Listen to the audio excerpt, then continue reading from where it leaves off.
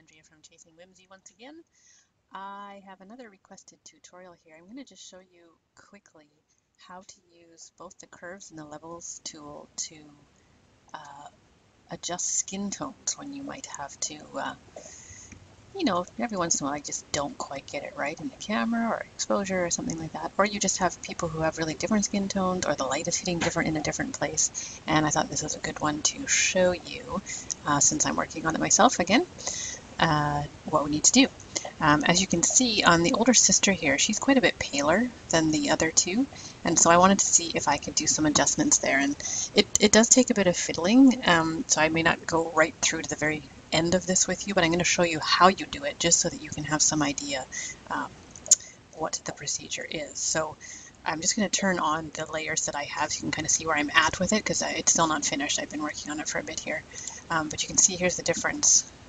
There's before and after.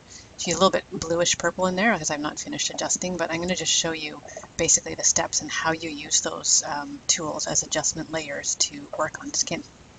So the first thing to always try is just darkening the skin a little bit, because that can actually introduce some colors right there that can make drastic improvements just right away. If you have overexposed skin or anything like that, a curves adjustment can help. So you're going to go down to your curves adjustments layers down here. You want curves, and stick with just the RGB channel so it's affecting all the colors at once, and just grab right here. This is your midtones, this is your highlights, and these are your shadows here. So you just want to grab those I'm just going to grab it right in the center, and I'm going to pull it down a little bit. So if you just watch her skin over here as I pull down,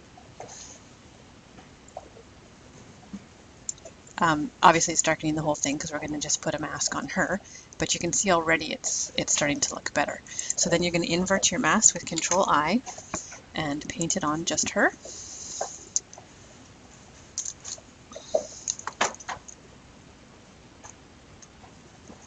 I'm just going to go at 100% here so I can quickly cover everything. Pardon all the odd sounds in the background. My poor family has been sick all through the holidays, and they've got coughing and things going on back there.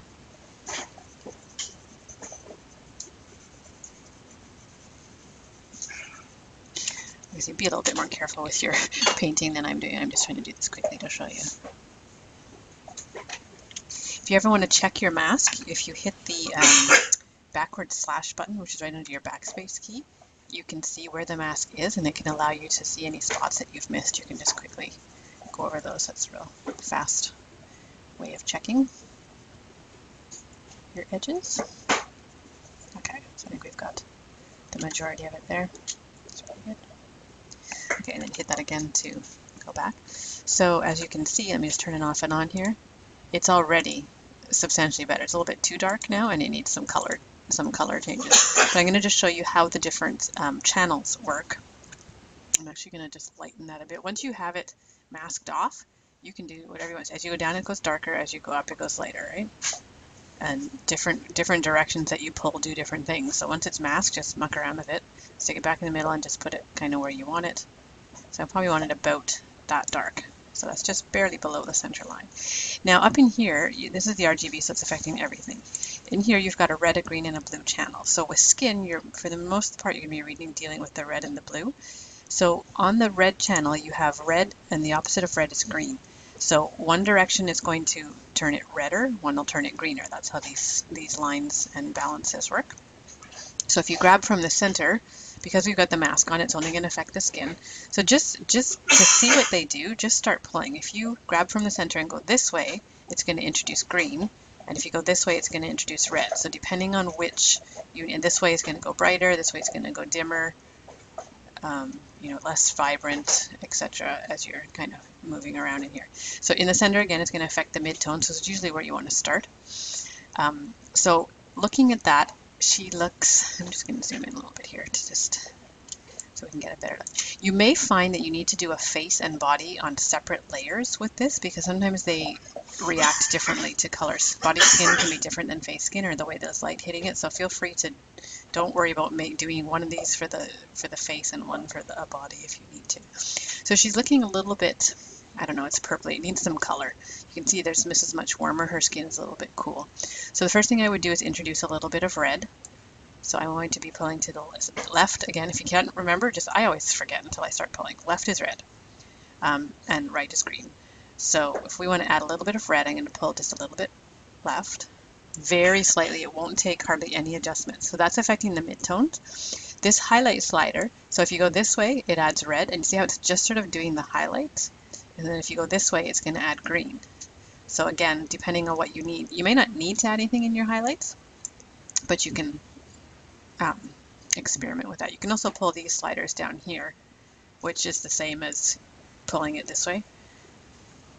This side is your shadows. So this way, you see how that's affecting just the shadows? This is introducing green into the shadow areas because I went right.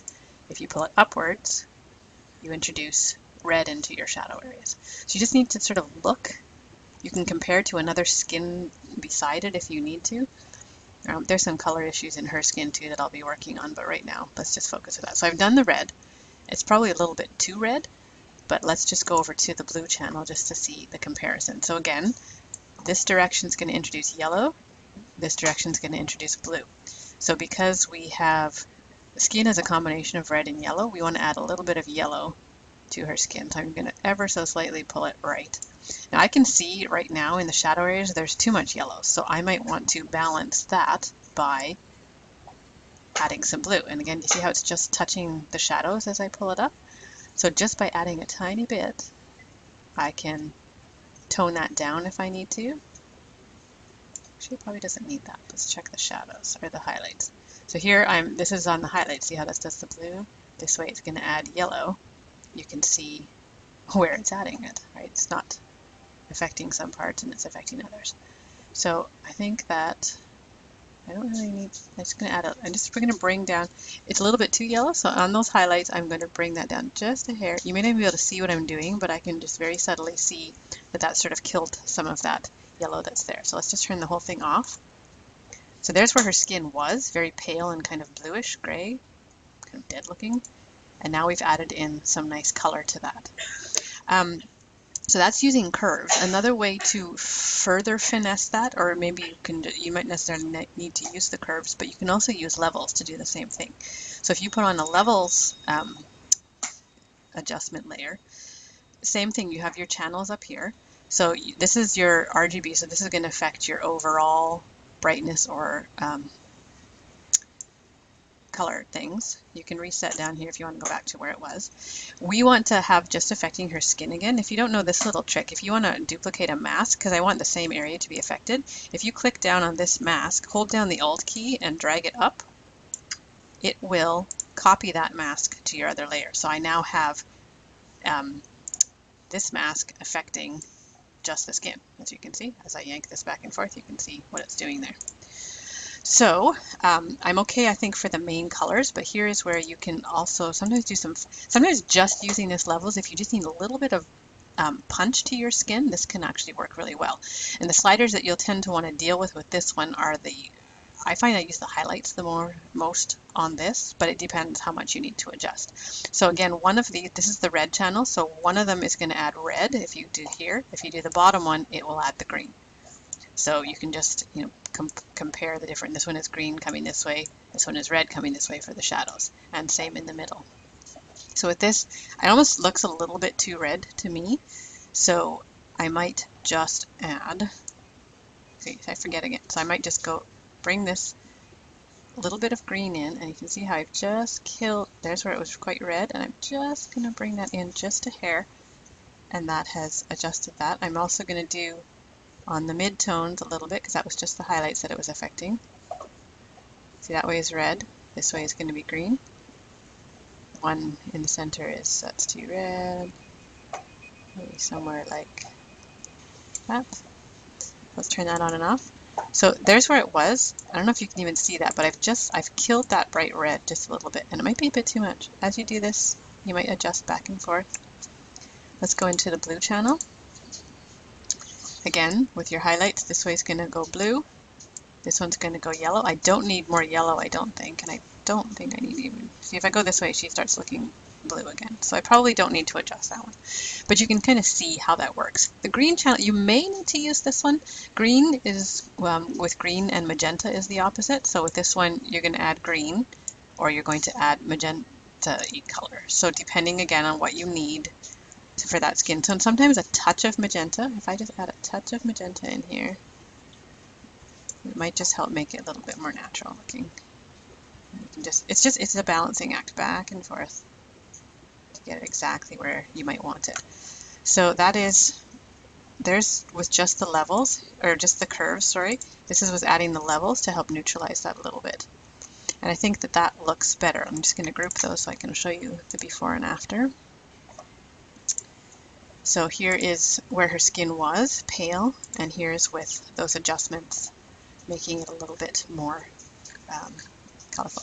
It probably looks a little bit too yellow still. I'm going to have to do a little bit more finessing, but I just wanted you to see how those things work and how you can use them to work with skin. You could also, once you have that whole group done, you can turn it right off and then just bring up your opacity until you have enough color in the skin. She is paler than the sister, so it doesn't have to be totally dark.